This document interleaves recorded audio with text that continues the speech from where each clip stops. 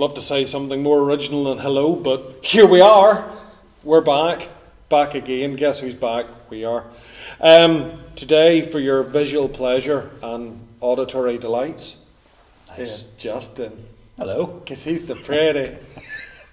And Justin is going to talk to us all, me included, about Highlander, the game, by B&B Games.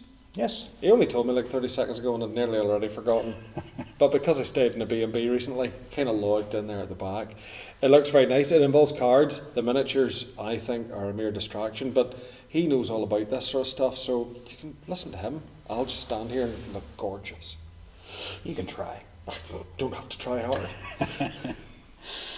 Okay, well, first off, this is the first of 2 Highlander games coming out this year. The second one is a much bigger game. This game here focuses solely on the last battle between Conor MacLeod of the Clan MacLeod and the Kurgan.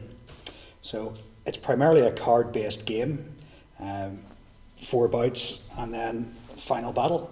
It's fairly straightforward. It's 2-player only, playtime about 15 minutes, and it's done just through comparing cards, doing like a blind draw from a dueling deck, or else draw from face-up cards, and you're trying to do follow-on moves. So you can only play certain cards in certain orders, but every card has a certain ability that can either score you more points or do defense. So it's pretty straightforward. Happy enough to give them a little run through on a close-up? Yeah.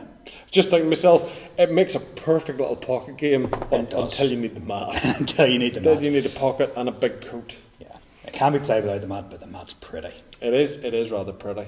Stay tuned, don't go away. Soon you'll be on top of the table with us and getting in close. Okay, so we're going to run through a typical fight here.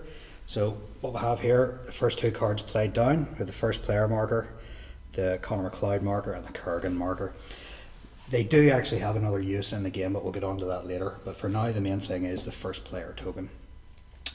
Both players take 5 cards each, and the first card has been played down. So they're played down, face down, and then flipped over at the same time.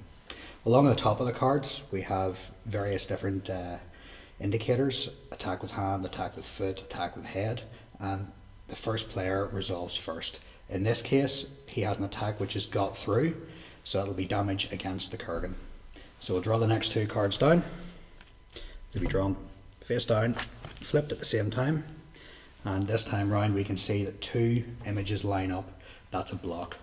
So first player has attacked and the Kurgan has blocked that move. Play will continue for 4 rounds and damage will be dealt. Cards will be reshuffled and it'll be drawn through again until damage of 13, and then you're out.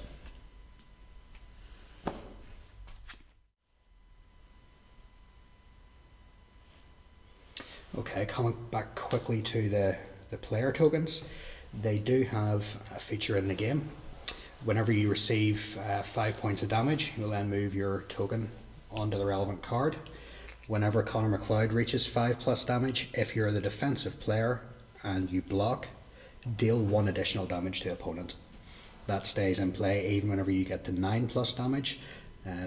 They usually are a mirror image of each other. Conor MacLeod's ones are more defensive and the Kurgan's are more aggressive. So, I mean, yes, they're nice miniatures, really are nice miniatures, but that's the only real use of them in the game, is to indicate how much damage you have received and to unlock special abilities. Okay, so here we have finished a typical fight. We can see here that MacLeod has sustained 3 damage and the Kurgan 2. And if we look through all the indicators on the top of the cards, this was a hit for MacLeod against the Kurgan, another hit, a block, and a final hit. So that'll be 3 more hits against the Kurgan, putting him up to 5. Now, you would add these 3 tokens on normally, but because he unlocks a special ability at 5 damage, they will go back into play. And he will sit above his 5 damage, which, in this case, if I am the offensive player playing as the Kurgan and I strike with a card with 1 attack position, deal 1 damage to opponent. So as the Kurgan takes more damage, he becomes more aggressive. After this round, all the cards will be taken off, reshuffled, 5 cards dealt out to the players again, and the round will continue that You can either draw one of the 2 lineup cards into your hand, or else draw a blind until both players have 5. Then you go into the second bout, and will repeat until somebody has sustained 13 damage.